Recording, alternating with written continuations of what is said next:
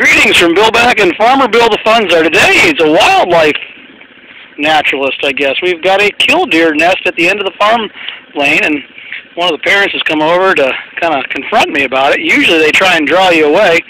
Put a couple pictures up there, still shots, but this one is kind of unusual. I've never seen one come back to the nest and hang out with you. So I'm trying to stay real still, because usually they don't do this, but you can kind of see what they do. So those of you who don't get to see a killdeer out in action, that's kind of what they do. She just say, hey, I'm wounded.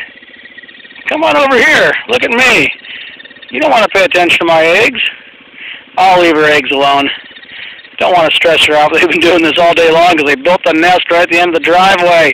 What were you thinking, huh? I guess you're a bird brain. Once again, Bill Back and Farmer Bill the Funzer from Mays Valley Farm Market Winery, saying thank you for stopping by. I better just leave this old girl alone.